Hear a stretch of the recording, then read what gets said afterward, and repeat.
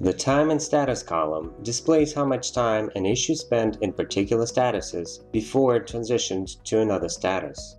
For example, with this column you can easily track bottleneck issues that your team struggle with, or to find how long developers worked on fixing a bug. Once you add the column, there are a few options that you can choose from. Statuses. This setting defines which status or statuses the calculated time value will be based on.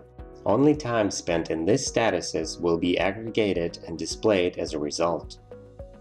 The returns only condition considers time spent in the selected statuses only if an issue reached a given status or statuses more than once.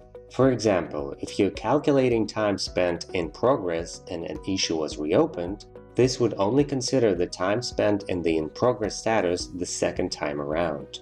The transition filter condition considers time in a given status or statuses only if an issue was transitioned to a particular status next. The sum over sub-items option allows you to aggregate time spent values from sub-issues to their parent issues.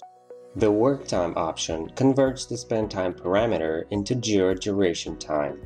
Apart from being displayed in the column, the time and status value can also be used as a variable in the formula column.